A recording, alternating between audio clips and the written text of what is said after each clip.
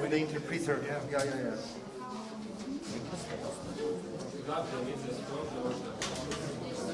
Rosario, please sit here, and the translator will be helping you. Ah, fantastic. Thanks. Hello. I will be your interpreter. Thank you. Okay. Okay. Just about the trust project. The ambassador will mention it. Okay, Thank you.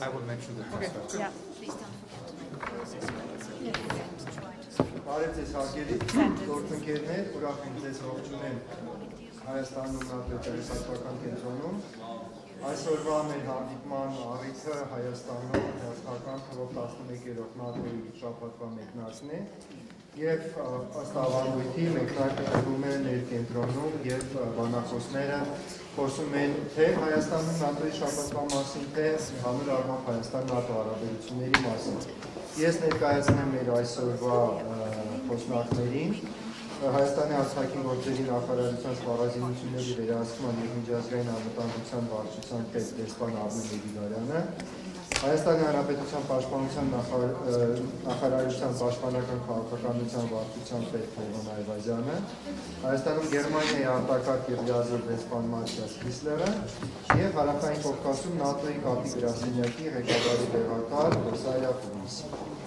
Ես առաջարկում եմ, որ մեր բանախոսները յուրաքանչյուրը հանդես գան մեր արձական խոսքով, որից հետո դուք կարող եք ուղղել ձեր հարցերը, պարոն Եդիգարյան, խնդրեմ ձեզանից։ Շնորհակալություն, պարոն Թադևոսյան, բարև ձեզ հարգելի գործընկերներ։ Այո, մենք այսօր հավաքվել ենք այստեղ, որ մեկնարկ տանք ՆԱՏՕ-ի 11-րդ շաբաթվա սկիզբը Հայաստանում։ Մենք կարևորում ենք հանրային դիվանագիտությունը Հայաստանի լայն հասարակության իրազեկումը Հայաստան-ՆԱՏՕ հարաբերությունների վերաբերյալ մեր պարտքն ենք համարում մեր հասարակությանը պարբերաբար իրազեկել տարվա զարգացումների վերաբերյալ, հատկապես այս տարի ոնց որ թե ընկավ տարվա վերջ, առհասարակ անում ենք դա նոյեմբերին, բայց որոշ օբյեկտիվ պատճառներով հետաձգվեց դեկտեմբերին։ Դրա համար շատ կարճ ասեմ, հատկապես հաշվի առնելով այն հանգամանքը, որ մոտ մեկ ամիս առաջ վերադարձել եմ ՆԱՏՕ-ից, իմ նախկին պաշտոնից, որպես առաքելության ղեկավար ՆԱՏՕ-ում Հայաստանի Հանրապետության, տարին բավականին հարուստ էր իրադարձություններով, փետրվարի 27-ին Հայաստանի Հանրապետության նախագահ այցելեց ՆԱՏՕ կենտրոնակայան, որտեղ հանդիպեց գլխավոր քարտուղար Յենս Ստոլտենբերգի հետ, բանակցությունների արդյունքներն ամփոփվեցին համատեղ ասուլիսի ընթացքում, որին անշուշտ ծանոթ եք, եթե հետևում եք։ Հունիսի 13-ին Հայաստան այցելեց ՆԱՏՕ-ի հատուկ ներկայացուցիչ Կովկասի եւ Կենտրոնական Ասիայի գծով պարոն Ջեյմս Ապատուրայը, որին ընդունեց հանրապետության նախագահան,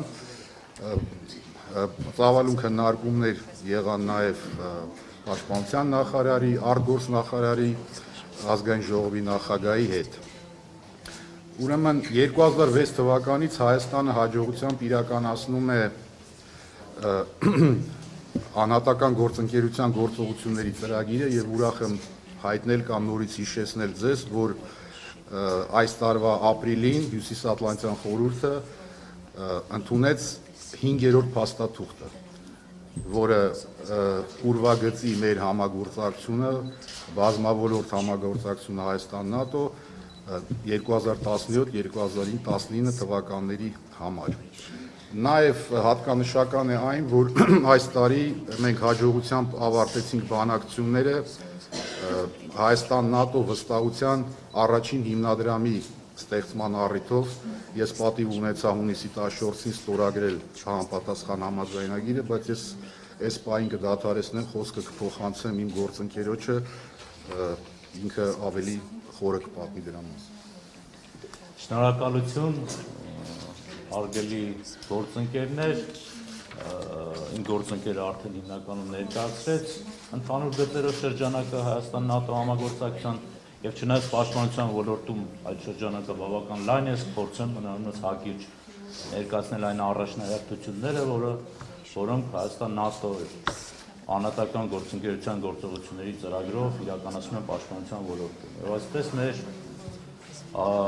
առաջնահերթ խնդիրները նախ ուզում եմ նշել, որ դրանք այսպես ունեն երկարաժամկետ բնույթ, երկարաժամկետ պրոյեկտների տեսքով են եւ տարիներ ի վեր իրականացում եւ զարգանում։ Նախ ուզում եմ նշել մեր ակտիվ մասնակցությունը ՆԱՏՕ-ի կողմից իրականացվող առաքելություններին, ինչպես գիտեք, Հայաստանի Հանրապետությունը մասնակցում է երկու առաքելությունների, Աֆղանստանում եւ Կոսովոյում։ Այս տարի նույնպես մեր մասնակցությունը նույն ծավալով շարունակվել է եւ մեր քաղաքական որոշումը կայանում է նրանում, որպեսզի դա շարունակվի նաեւ հաջորդ տարիների ընթացքում։ Հաջորդ կարևոր առաջնահերթությունը ՆԱՏՕ-ի հետ մեր փոխգործունակ կարողությունների զարգացումն է, հիմնականում խաղապահության ուղղությամբ, ինչպես դուք գիտեք, մենք զինված ուժերում ունենք առանցին խաղապահ բրիգադ, որի շրջանակներում փորձում ենք այդ բրիգադի ուժերն ու կարողությունները ամբողջությամբ համապատասխանեցնել ՆԱՏՕ-ի չափանիշներին։ Բացի այդ մենք ձևավորում ենք նաև նոր կարողություններ այդ նույն ստանդարտներով, հավանաբար տեղյակ եք, որ ներկայումս ձևավորման եւ գնահատման փուլում ենք գտնվում դեր 2-1 դաշտային հոսպիտալ եւ ինժեներական կարողություն, որոնք որ գնահատման process անցնելուց հետո նույնպես կկարողանան ներգրավել տարբեր առաքելությունների միջազգային շրջանակներում։ Շատ կարևոր ուղղություն է ռազմական կրթությունն ու վերապատրաստումը։ Մենք ՆԱՏՕ-ի հետ համագործակցում ենք ակտիվորեն, արդեն բազմաթիվ երկար տարիներ այդ ուղղությամբ եւ այսպես ասած ՆԱՏՕ-ի պաշտպանական կրթական ընդգրկված ծրագրի շրջանակներում, այդ տիպ ծրագրի շրջանակներում խորհրդատվություն ենք ստանում ռազմական կրթության ոլորտը կատարելագործելու եւ զարգացնելու ուղղությամբ եւ զանազան տարբեր վերապատրաստումներ, դասընթացներ են անցկացվում։ Ընդհանուր պաշտպանության ոլորտի բարեփոխումների ուղղությամբ նույնպես շատ ակտիվ համագործակցություն ունենք։ Ես կուզեի առանձնացնել բարեվարկության ոլորտը, կուզեի առանձնացնել կանանց ներգրավման ոլորտը, որոնք այս ՆԱՏՕ-ի շաբաթվա միջոցառումների ընթացքում նույնպես այդ ուղղությամբ միջոցառումներ պլանավորված են։ Իհարկե, չեմ կարող չնշել, որ ՆԱՏՕ-ի, ոչ միայն ՆԱՏՕ-ի, այլ անդամ պետությունների հետ պաշտպանության ոլորտում մենք ունենք երկկողմ ձևաչափով ակտիվ համագործակցություն, 10-ից ավելի պետությունների հետ ունենք պլանային հիմքի վրա դրված համագործակցություն եւ այս տարվա 2017 թվականի հիմնական ձեռքբերումներից մեկը եղավ նաեւ այն, որ ստորագրվեց եւ վավերացվեց ՆԱՏՕ-ի վստահության հիմնադրամի վերաբերյալ համաձայնագիրը, որը որ նախատեսում է զինված ուժերում ոչ պիտանի սպառազինության եւ ռազմական տեխնիկայի նմուշների ոչնչացում եւ օգտվելով առիթից, որ Գերմանիայի Դաշնային Հանրապետության մեծարգո դեսպանը նույնպես այստեղ է գտնվում, ցանկանում եմ շնորհակալություն հայտնել, որովհետեւ այդ ծրագրի հիմնական ֆինանսավորող կողմը հենց Գերմանիայի Դաշնային Հանրապետությունն է։ Դերևս այսքանը մնացածը թողնեմ հարց ու պատասխանի ձևով ավելի կոնկրետ։ Շնորհակալություն։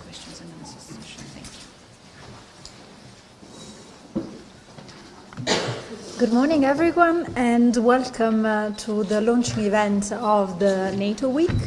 I'm very glad to have so many people around, and I'm very grateful to both the Ministry of Foreign Affairs and the Ministry of Defense, and of course the German Embassy, for their support in the organization of these activities.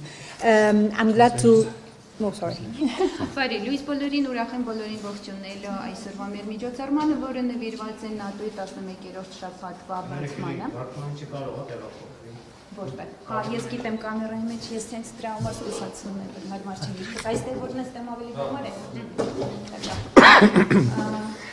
Ուզում եմ իմ երախտագիտությունը հայտնել իմ գործընկերներին եւ պաշտպանության նախարարության ներկայացուցիչներին, ԱԳՆ-ի ներկայացուցիչներին եւ ինչպես նաեւ Գերմանիայի դեսպանատանը ուրախ եմ տեսնելու այստեղ այս շատ մարդ։ This week is an important event for us because it gives us the opportunity to showcase all the wide range of activities that NATO and Armenia are mutually engaged in. Այս շաբաթը շատ կարևոր է մեզ համար, քանի որ այն մեզ հնարավորություն է ընձեռնում ցուցադրելու հանրությանը այն ամբողջ համագործակցության սպեկտրը, որը տեղի է ունենում ՆԱՏՕ-ի եւ Հայաստանի միջեւ։ We are very grateful, for example, for the presence of 121 Armenian troops in the mission in Afghanistan, resolute support, and 35 in Kosovo. Մենք շատ երախտապարտ ենք Հայաստանին 121 խաղաղապահ զինվոր Աֆղանստանում ունենալու եւ 35 զինվոր Կոսովոյում։ We realize that, for a small nation as Armenia is, this is an important contribution and we really appreciate it. Հաշվի առնելով, որ Հայաստանը փոքր ազգ է, այսպիսի ներդրում շատ բարձր է գնահատվում։ But our cooperation is not limited to strictly military issues.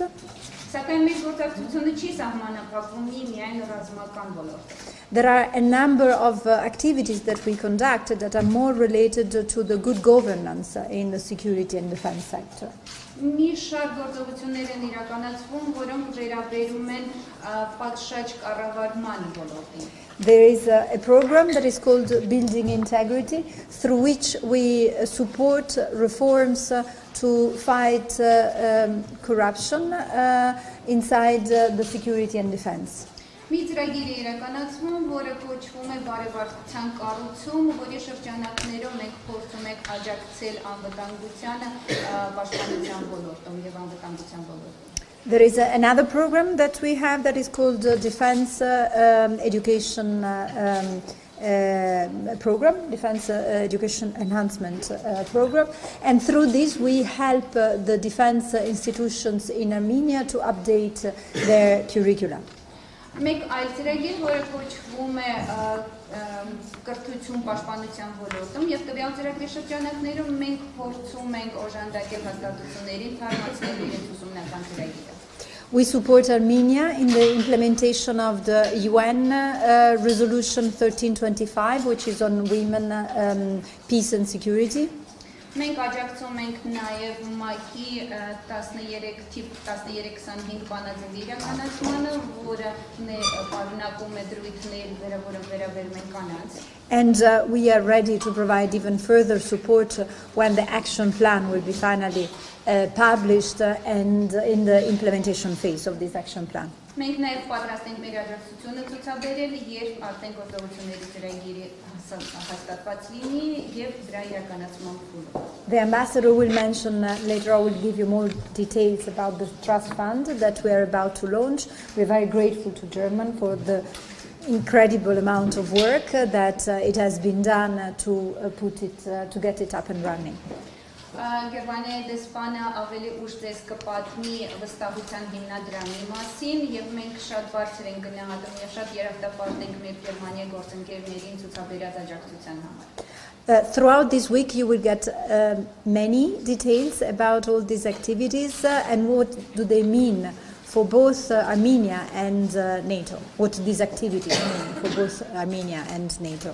Այս շաբաթվա ընթացքում դուք հնարավորություն կունենաք անդրադառնալու մի շարք գործողություններին եւ այդ գործողությունները շատ բարձր են գնահատվում ոչ միայն Հայաստանի կողմից, այլ նաեւ ՆԱՏՕ-ի կողմից։ I hope you will be able to participate in great numbers and actually to advertise it to the wider population in great number.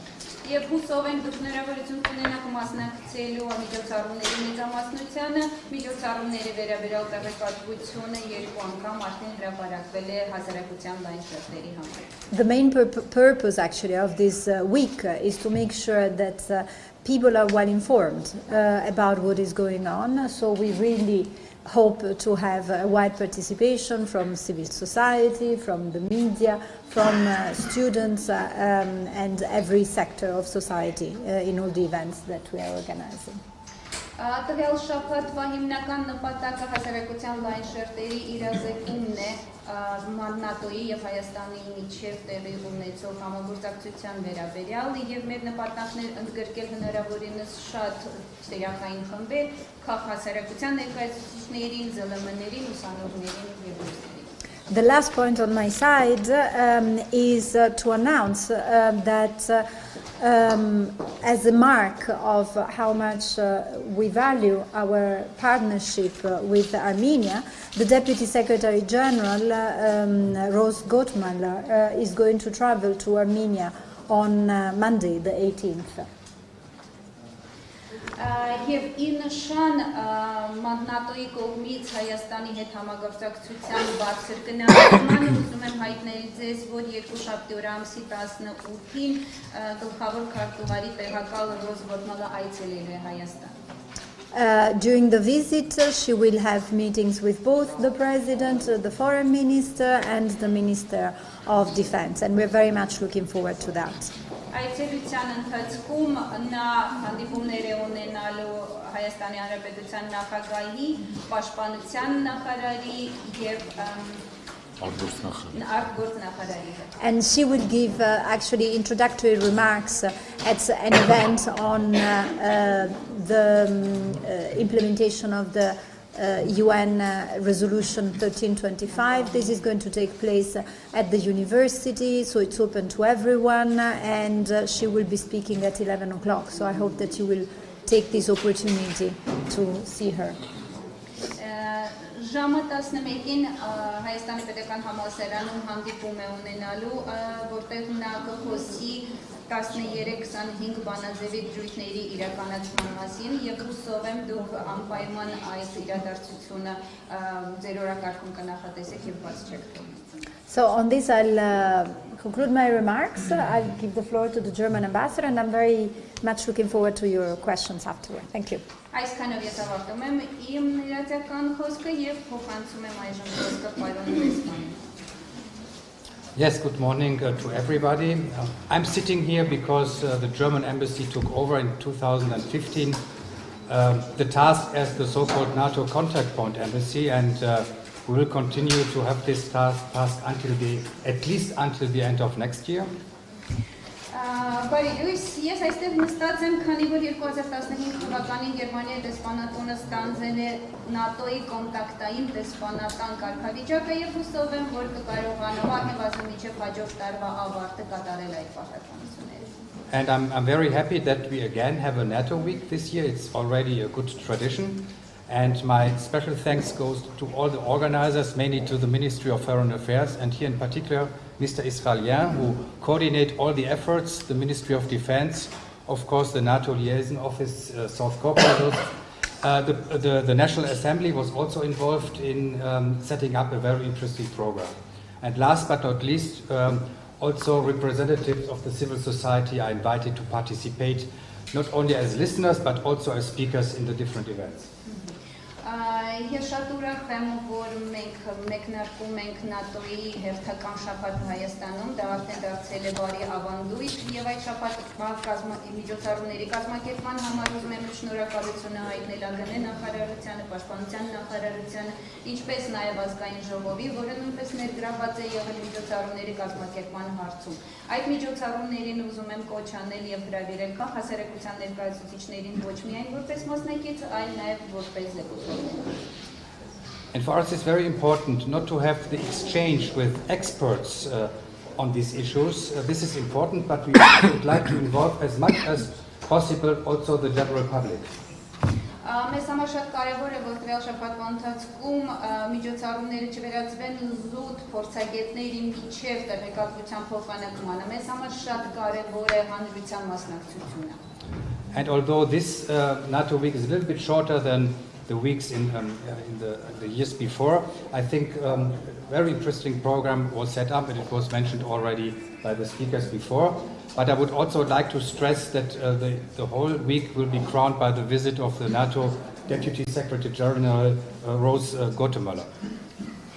Եվ թեպետ այս տարվա շաբաթը ՆԱՏՕ-ի ավելի կարճ է, քան նախորդ շաբաթները, այնուամենայնիվ շաբաթը շատ հագեցված է հետաքրքիր միջոցառումներով եւ շաբաթվա միջոցառումների գագաթնակետը լինել է գլխավոր քարտուղարի տեղակալ Ռոզ Գորգնալի այցելությամբ։ From my point of view, of special interest is the seminar on the parliamentary oversight of the armed forces. We know we are in the transitional process from a semi-presidential system to a parliamentary system. Իմ տեսանկյունից առավել կարևոր է միջոցառումը այն սեմինարը, որը տեղի ունենալու ազգային ժողովում եւ որը կոչվում է պարլամենտական ակնարկ ուժերի վերաբերյալ, ինչպես դες հայտնի է, մենք այժմ գտնվում ենք անցումային ուղում կիսանախագահականի դեպի պարլամենտական կառավարում. This is a great challenge for a lot of institutions, in particular for the National Assembly and for the Member of Parliaments. Սա իրենից մեծ մարտահրավեր է ներկայացնում շատ հաստատությունների համար, առավել ևս ազգային ժողովի եւ ազգային ժողովի պատգամավորների. So I think Armenia, or we Germany and other countries that have experience with the parliamentary system, like the UK, can offer assistance and information how we dealt with the more responsibility, especially when it comes to the parliamentary control of the armed forces. Եվ մենք շատ պատրաստ ենք առաջարկելու մեր փորձագիտական ծառայությունները, հատկապես այն պետությունները, որոնք փորձառու են այդ ոլորտում, օրինակ Միացյալ Թագավորությունը, որպեսզի կարողանան տեղեկացնել կամ փորձով կիսվել, թե ինչպես պետք է իրականացվի պարլամենտական վերահսկողությունը զինված ուժերի. And that's the background why we invited a senior official from the German Federal Ministry of Defense to participate in this seminar. Ահա թե ինչու մենք հրավիրել ենք Գերմանիայի պաշտպանության նախարարության բարձր պաշտոնյային տվյալ միջոցառմանը մասնակցելու. And this ministry will also contribute to the workshop on the implementation of the UN Security Council Resolution 1325 as a speaker on the German experience. Եվ նույն ներկայացուցիչը մասնակցել է նաև մի այլ միջոցառմանը, որը նվիրված է լինել ՄԱԿ-ի անվտանգության խորհրդի թիվ 1325 բանաձևի դրույթների իրականացմանը, կխոսի Գերմանիայի փորձի մասին. It was mentioned already, also from my side, some words on the Armenia NATO Trust Fund. Արդեն նշվել է Հայաստան ՆԱՏՕ-ի միջև վստահության հիմնադրամի մասին. These armed control instruments and obligations are of great importance for Germany and for the NATO as a whole. Սա Գերմանիայի համար կարևորագույն հարցերից է եւ նաեւ պատասխանատու հարց է զենքերի վերահսկողության գործիքների ներդրման առումով. And it was also mentioned, we announced it actually a year ago, that Germany assumed the responsibility or the leading role in this Armenian NATO Trust Fund. Եվ դեռևս մեկ տարի առաջ հայտարարվել է, որ Գերմանիա պատրաստ է ստանձնելու պատասխանատվությունը տվյալ վստահության հիմնադրամի հիմնադրամելու հարցում. The Armenian Parliament, the National Assembly, ratified this agreement a few days ago, so we are confident that we can start with the project very quickly, very soon, at the beginning of next year.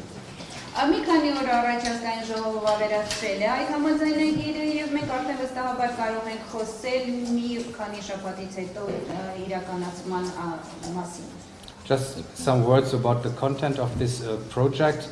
It's first the reduction of 21 armored combat vehicles in accordance with the provisions of the CFE Treaty. Մի փոքր համառոտ բովանդակության մասին, նախ եւ առաջ պետքա նվազեցվի 21 մարտական մեքենաների թիվը, համաձայն դրույթների. And scrapping of more than 140 more conventional weapon systems. Եվ ավելին քան 140 պայմանական Կարող եք նշել որպես ինչպես է դա թարգմանում միգուցե ինձ օգնեն մարտական համակարգերի 140 մարտական համակարգերի ոչնչացում Ոչ պիտանի մարտական. And in addition support Armenia in the training of humanitarian mine clearing procedures. Եվ որպես լրացուցիչ օժանդակություն նաև անցկացվել է վարժանք ականապատված տարածքների մասում։ And finally, something on our bilateral relationship, it was also mentioned, the peacekeeping brigade in Afghanistan, it is under the umbrella of the German contingent. Եվ մի քանի խոսքը երկկողմանի համագործակցության մասին, որոնց մասին արդեն նշվել է։ Աֆղանստանում խաղաղապահ զորքերի Հայաստանի կողմից ներկայացված խաղաղապահ զորքերը Գերմանիայի հրամանատարության ներքո են։ And I look forward to the TV bridge we will have again this year to convey our great appreciation of the work the Armenian soldiers are doing in Afghanistan. Եվ անհամբեր սպասում եմ այն հերթական հեռուստակամուրջին, որպեսզի կարողանանք հայտնել մեր երախտագիտությունը Հայաստանի խաղաղապահ զորքերի աշխատանքի համար, որոնք իրականացնում են Աֆղանստանում։ Շնորհակալ։ Շնորհակալություններ բանախոսներին, խնդրում եմ եթե հարցեր կան, տվեք եւ ներկայացրեք։ Հարցեր։ Սարգիս Հարությունյան, Ազատություն ռադիոկայան, Լեւոն Այվազյան, երկու հարց ձեզ եւ մեկ հարց ձեզ Արմեն Եդիգարյան։ Դուք նշեցիք ՆԱՏՕ-ի հետ համագործակցության առումով խաղաղապահ, այսպես կոմպոնենտի զարգացման կարևորությունը։ Ես ուզում եմ հասկանալ Զար գյուղում ամերիկյան պաշտպանության նախարարության միջոցներով վերակառուցվող այդ խաղաղապահ բրիգադի ուսումնավարժական կենտրոնը ինչ նշանակություն կունենա այս առումով, ինչ նոր հնարավորություններ կբացի այդ թվում ՆԱՏՕ-ի հետ համագործակցության առումով եւ փոքր մանրամասներ խնդրում եմ ինչ նոր ծրագրեր կան խաղաղապահ առաքելության առումով, այսինքն նշվեց ստվեր Աֆղանստանում, Կոսովոյում միգուցե նոր Հայաստանը պարտավորություններ կստանձնի կամ կների գրավի նոր ծրագրերում եւ երկրորդ հարցն Շատ շնորհակալություն։ Քանի որ մենք դալիճումների հյուրեր ունենք, խնդրեցինք թարգմանիչի բարձրացնել։ So the question refers to the training center which is being established in ZAR community and whether this training center will be opening new opportunities or whether it envisages new projects related to the peacekeeping brigade of Armenia. Numbers have been mentioned on peacekeeping brigade in Afghanistan and in Kosovo. So what are the new plans or new opportunities? Շնորհակալություն։ Ինչ վերաբերում է ԶԱՌ ուսումնական կենտրոնին, ապա ձեզ կարող եմ տեղեկացնել, որ այդ ուսումնական կենտրոնի վերակառուցումը եւ ընդհանրապես կառուցումը իրականացվում է երկկողմ հայ-ամերիկյան ծրագրերի շրջանակներում, երկու երկրների ներդրման արդյունքում եւ որի նպատակն է ստեղծել խաղաղապահ գործողությունների ուսումնական կենտրոն։ Մենք հեռահար նպատակ ունենք, As regards the training center in ZAR community, the training center is being established and restructured within the framework of Armenia-USA cooperation. Մենք հեռահար նպատակ ունենք այսպես այդ ուսումնական կենտրոնի վերջնական կառուցումից կայացումից հետո տեսնենք, միգուցե այն սերտիֆիկացնենք եւ դառնա միջազգային խաղաղապահ ուսումնական կենտրոն։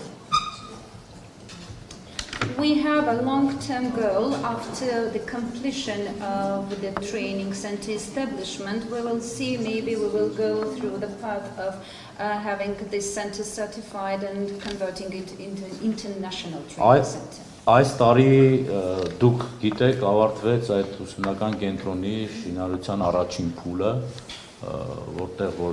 որի բացման արարողությունը տեղի ունեցավ լրատվամիջոցների մասնակցությամբ։ As you know, this year we've completed the construction phase of this training center, and this has been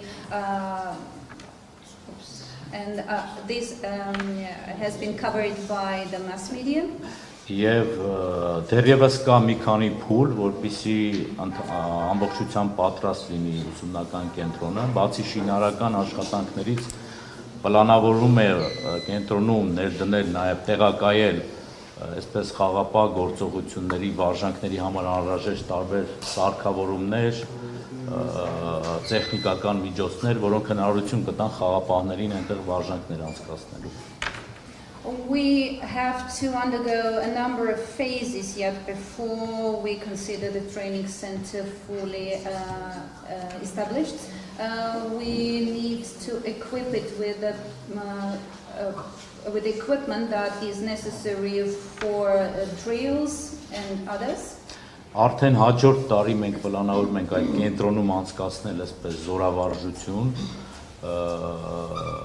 ՆԱՏՕ-ի գնահատման գործընթացի շրջանակներում, խաղապահ ստորաբաժանումների զորավարություն, գնահատման զորավարություն։ Այդ զորավարժությունը ՆԱՏՕ-ի հովանունների կողմից ինչպիսի զորավարժություն։ Այդ զորավարժությունը ուրեմն մեր ազգային զորավարժությունն է, մեր խաղապահ կարողությունները, ես նշեցի խոսքի մեջ, որ գնահատման process են անցնում ՆԱՏՕ-ի չափանիշներին համապատասխան եւ այդ փուլերից մեկը, հերթական փուլը մենք արդեն կանցկացնենք հենց այդ զորավարժարանում, կենտրոնում։ For next year, we have planned a drill for our peacekeeping brigade. As I have mentioned, the peacekeeping brigade shall undergo the assessment phase, and that's going to be one of those stages. That's going to be a NATO assessment drill. Կենտրոնի ստեղծման նպատակը կայանում է նրանում, որպեսզի ունենալ խաղապահ գործողությունների վարժանքի ազգային կարողություններ, քանի որ մինչ օրս մեր խաղապահները, այսպես ասած, իրենց վարժանքներն ու վերապատրաստումներն անց են կացնում արտերկրում։ Մենք Հայաստանի Հանրապետություն չունենք այնպիսի կարողություն, որտեղ հնարավոր կլինի միջազգային այդ չափանիշներին համապատասխան վարժանքներ անցնել։ The establishment of this center targets the establishment of national capacities for carrying out drills and establishment of facilities. As you know, peacekeeping brigades are undergoing drills in foreign countries. Currently, the country has no capacities yet. Ինչ վերաբերում է ՆԱՏՕ-ի ղեկավարած առաքելություններին Հայաստանի Հանրապետության մասնակցության, ապա մենք ներկայումս մասնակցում ենք ՆԱՏՕ-ի կողմից ղեկավարող երկու առաքելություններին Աֆղանստանում եւ Կոսովոյում, որոնց դեսպանը նշվեց արդեն թվերը մասնակցության քանակը այս զորաբաժանումների։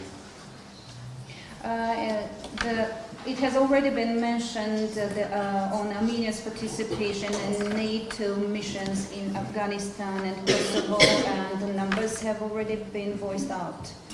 Կարող եմ ասել ծավալով մասնակցության, հատկապես Աֆղանստանում մենք, այսպես ասած, առաջատար դիրքեր ենք դրավում ստորաբաժանման ծավալով, առաքելության անդամ պետությունների մեջ, ես նկատում եմ գործընկերներին, ովքեր մասնակցում են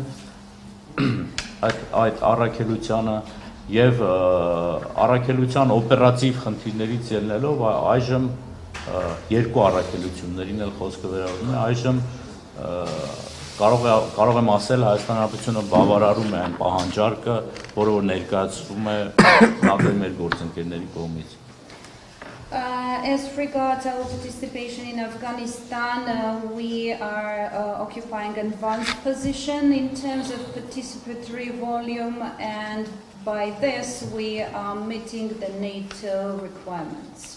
Առաջիկայում եթե կլինեն նման քննարկումներ, երբ որ կլինի նոր պահանջարկներ, միգուցե փոփոխելու կամ ավելացնելու, կրճատելու եւ այլն, մենք մշտական կապի մեջ ենք գտնում մեր գործընկերների հետ, այդ խնդիրները քննարկում ենք եւ ըստ անհրաժեշտության համապատասխան որոշումներ կայացվում։ If there are any new requirements regarding the numbers increasing or decreasing, we are in constant contact with our partners and we will follow those recommendations. Իշերավեր մասնակցության շարունակականությանը ես նշեցի, որ մենք մեր որոշումը կայանում է նրանում, որ դեռևս շարունակում ենք այդ առաքելություններին մասնակցությունը այնքան որքան որ անհրաժեշտ կլինի։ Մեր մասնակցության անհրաժեշտությունը կլինի։ As regards the continuation of our participation, I have already mentioned that there is a political will to continue the way we do until there is a need for that.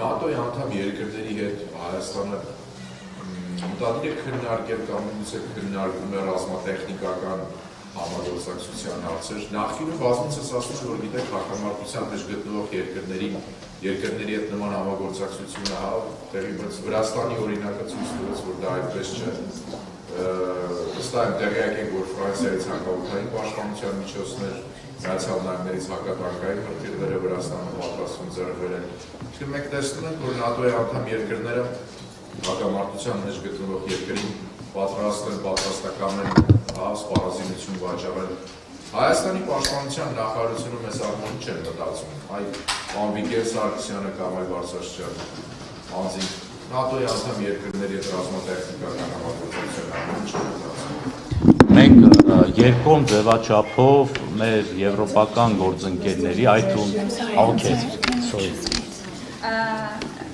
Another question on military equipment, whether Armenia is planning to discuss this issue of military equipment with other NATO member state countries. There is a provision that we being a country with conflict are not valid for this.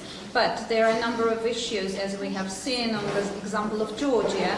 For example, France providing air protection systems and others. So the question is whether there are any plans on this particular issue.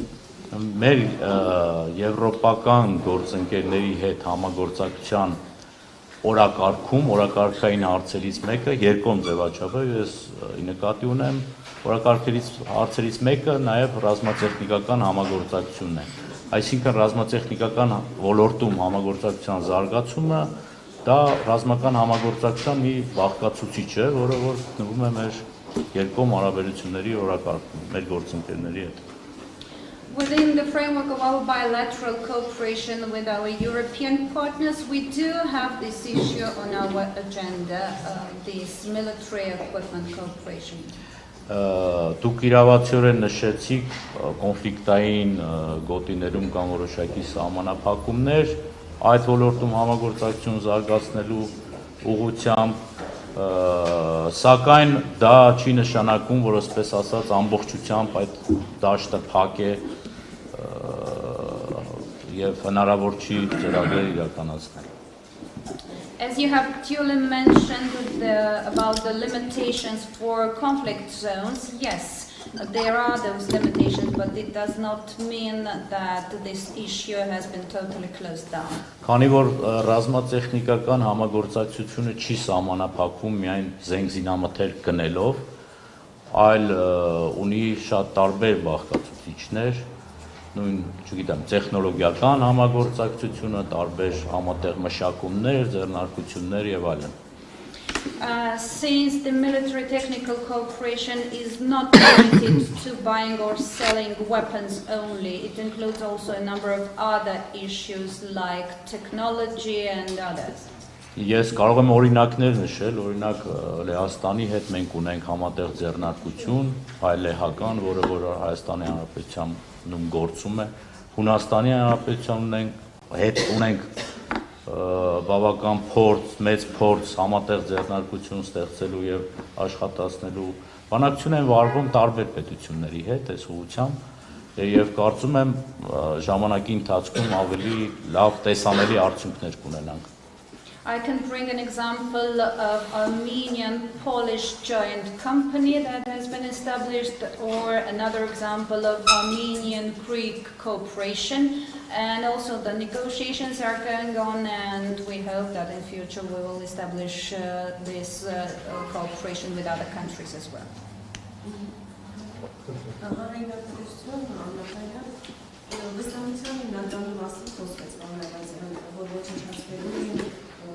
Ոչ Լիբանանի մանկական համակարգեր։ Ինչ համակարգեր են սրա։ Արդյոք շատ է այդ ռազմատեխնիկայի թիվը, որը պետք է ոչնչացվի բացի սրանից։ Ինչքան կտել են այդ աշխատանքները, կներեք, ինչքան կտել են այդ աշխատանքները եւ այլ ինչ է արվել Լույսի հիմնադրամի միջոցներով։ Շնորհակալ։ The question from the public television representative on the trust fund and activities that have been envisaged within the trust fund. The numbers have been mentioned on the non-operational obsolete systems that have to be destroyed. So how long will it take to carry out those works?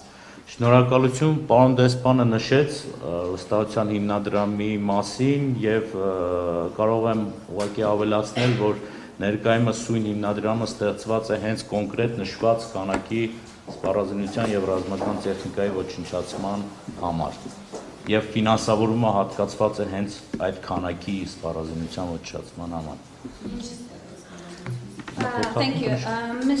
Ambassador has mentioned about the trust fund, and I must say that this trust fund has been established for particularly to distract the given numbers of those non-operational obsolete systems only, exclusively. Սպառազինությունը, որը որ ենթակա է ոչնչացման, կարող եմ ասել արդեն իսկ դուրս է բերված զինված ուժերի բալանսից, այսինքն հաշվեկշռից եւ հիմնականում իրենից ներկայացնում է զրահապատ մարտական մեքենաներ, տանկեր եւ այլն այնպիսի տեխնիկա, որը որ ընդհանրապես կիրառելի չի եւ ենթակա չէ ոչ վերանորոգման, ոչ շահագործման, ոչ օգտագործման այլ նպատակով։ I must say that arms subject to destruction have already been taken off the balance, and those mainly include armored vehicles that are no longer operational. Ներկայումս այդ տեսակի այլ տեխնիկա զինված ուժերում չկա։ Մենք ներկայացրել ենք այն ամբողջ քանակը, որ այս փուլում ենթակա է ոչնչացման։ Currently, we have no more similar arms that are subject to destruction. It all has been listed and subjected within the framework of this trust fund.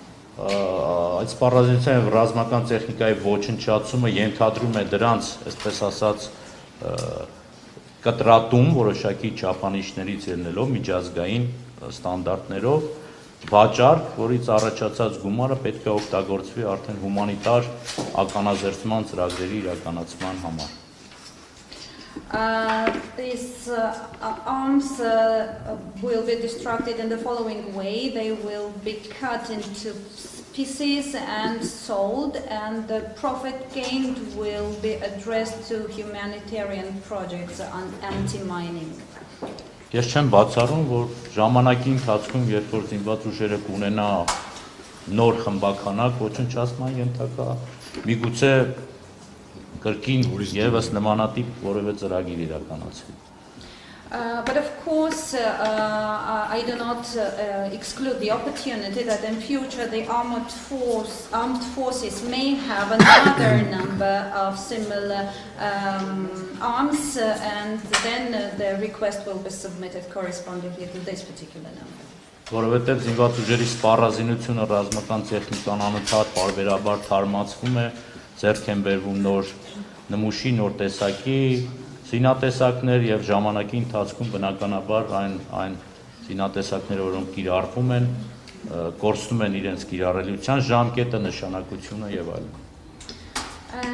Armed forces are regularly updating their technical capacities, and by this certain types of arms become obsolete from time to time. Thank you. Մաթիաս Քիսլերին, ինձ հետաքրքիր է, մենք հիմա խոսում ենք Հայաստանում ՆԱՏՕ-ի համագործակցությունից, հնարավորությունների, դուք ինչ մարտահրավերներ եք տեսնում Հայաստան ՆԱՏՕ հարաբերություններում եւ նաեւ հնարավոր ինչ խնդիրներ ու մարտահրավերներ եք տեսնում քանապես Հարավային Կովկասում, ինչպես է պատկերացնում ներգրավվածությունը այդ խնդիրների։ The question to Ms. Puglisi on NATO-Armenia relationships and the opportunities. Which particular opportunities you see for further enhancing the cooperation between NATO and Armenia, and considering the issues in South Caucasus, how do you see NATO's involvement there? Mm-hmm.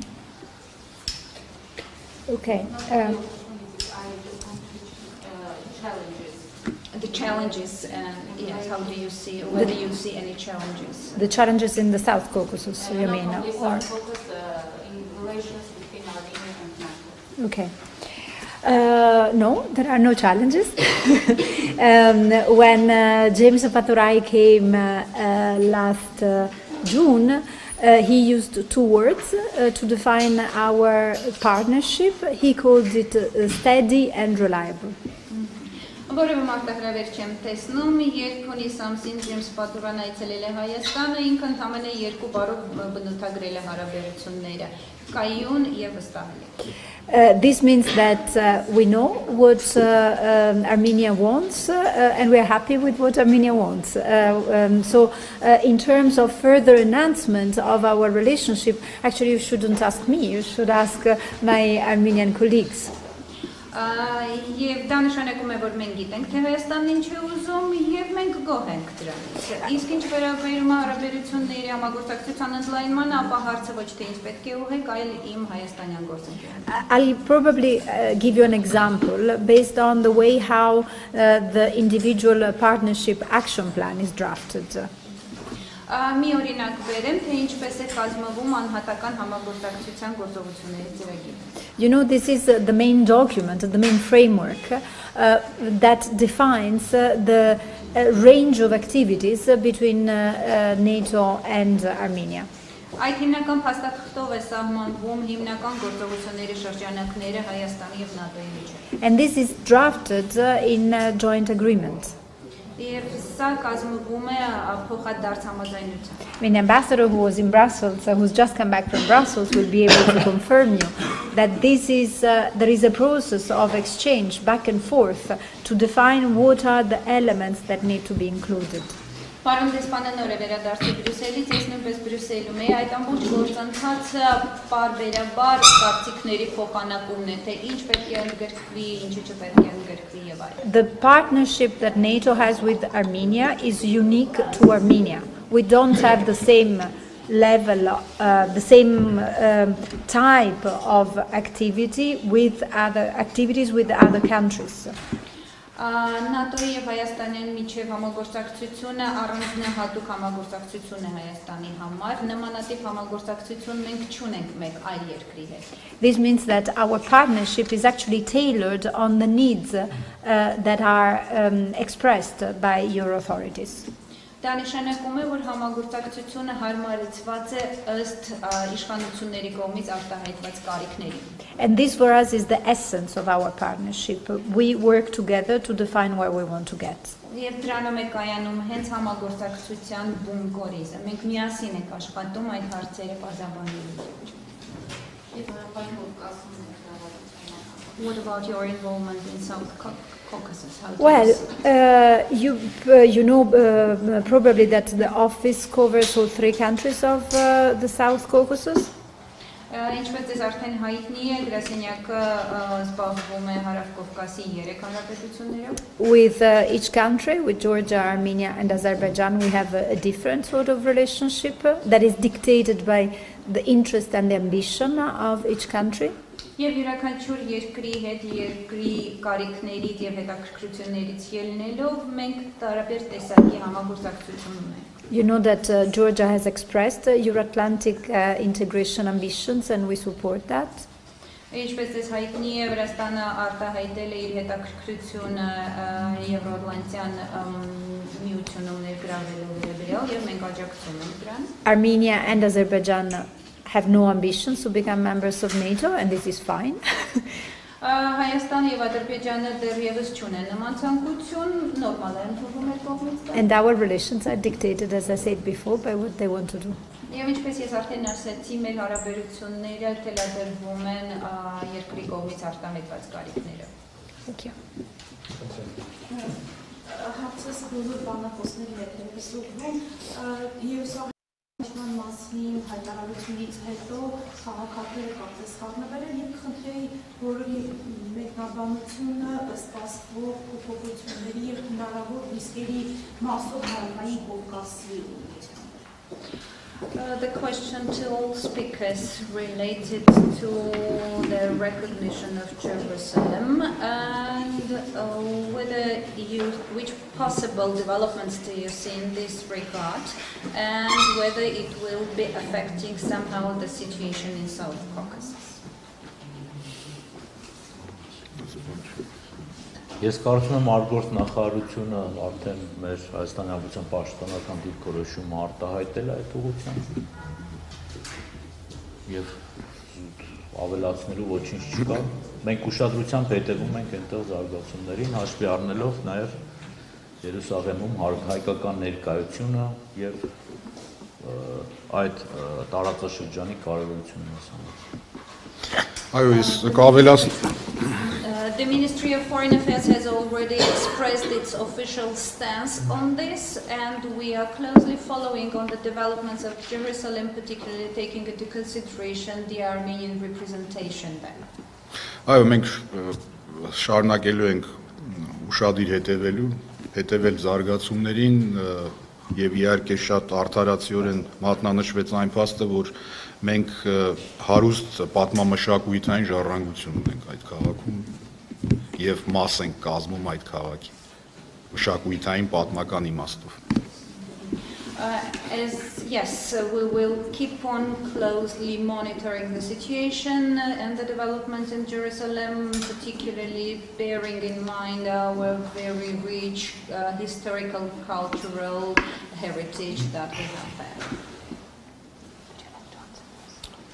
Yes, a lot of things were said. I advise you to look at our website. The German Ministry of Foreign Affairs said something on this issue, and I cannot add more on that. So if you look at the exact wording, I propose that you look at that. Կարող եմ ձեզ խորհուրդ տալ, որպեսզի դուք այցելեք Գերմանիայի արտաքին գործերի նախարարության պաշտպանական կայքը, որտեղ հայտնել են պաշտպանական դիրքորոշումը եւ ճշգրիտ բառերը կարող եք տեսնել այնտեղ, ավելին չեմ կարող ասել. On our side, we are also monitoring the situation in the region, but we've left it so far to the 29 allies, the member states of the organization, to express their own individual positions for the time being. Մեր կողմից մենք նույնպես հետևում ենք իրադարձությունների զարգացմանը, բայց թողել ենք դա 29 անդամ պետություններին հայտնելու իրենց պաշտոնական դիրքորոշումը։ Մարիկարյան Մեծամաքս, Վիկին Պուգլիսին և Արմեն Եդիգարյանի երեկույթում հարցրեց, դուք նշեցիք, որ ուսումնական պաշտպանության ոլորտում ուսումնական ծրագրերի առումով համագործակցություն կա, կխնդրեմ մի փոքր մանրամասներ, թե կոնկրետ ինչ է ներկայացնում այդ ծրագիրը եւ բացի A question to Ms. Puglisi and Mr. Այվազյան on the defense training programs. Would you please go into some details of this program?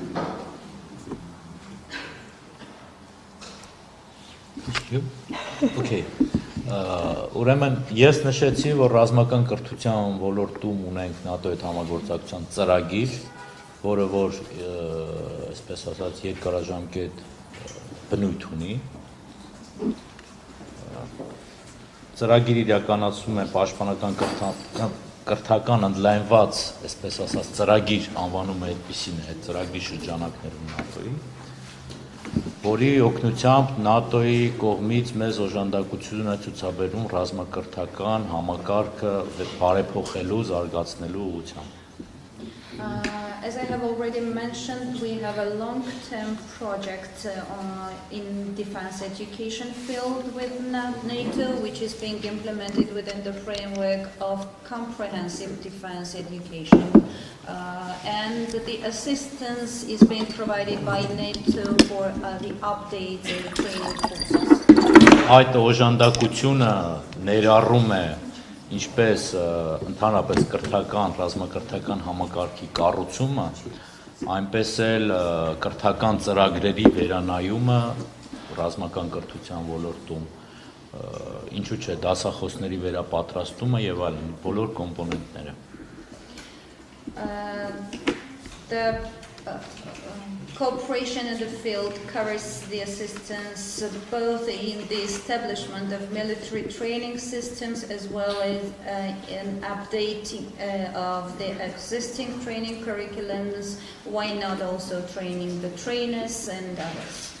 Մենք անցած նախորդ տարի արդեն իսկ Վազգեն Սարգսյանի ռազմական համալսարանում բացել ենք այսպես հրամանատար շտաբային ֆակուլտետ, ձևավորել ենք ազգային պաշտպանական համալսարան եւ այդ կարողությունների ստեղծման գործում նաեւ բավական մեծ ներդրում է ունեցել հենց ՆԱՏՕ-ի կողմից տրամադրվող օժանդակությունը։ Last year at the Military University of Vazgen Sargsyan, we opened a new faculty on command point, and this all became true thanks to the assistance provided by NATO.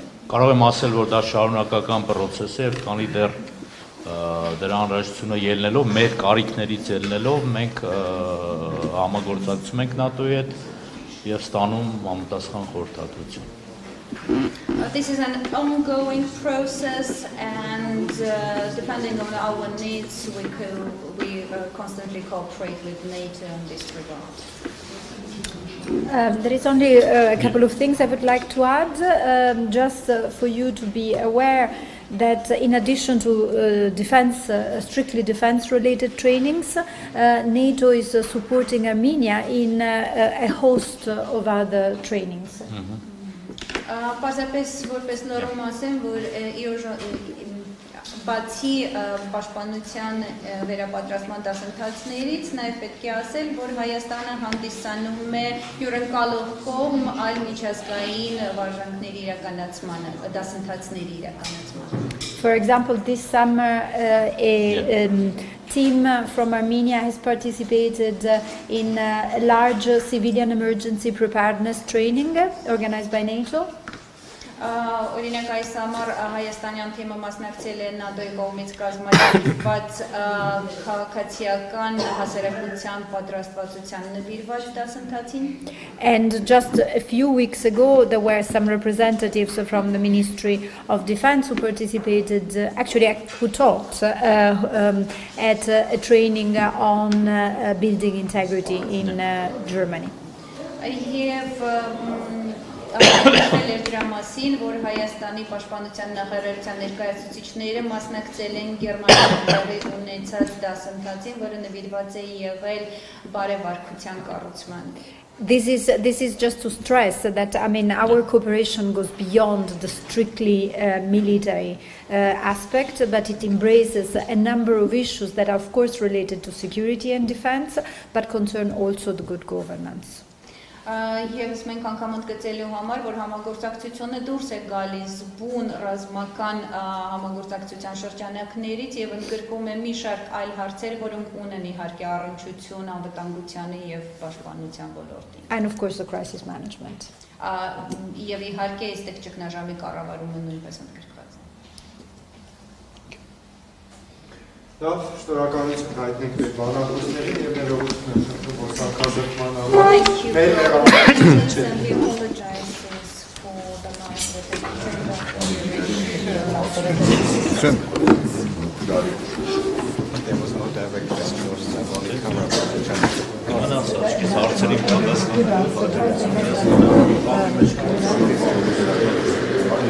Thank you very much. Thank you very much.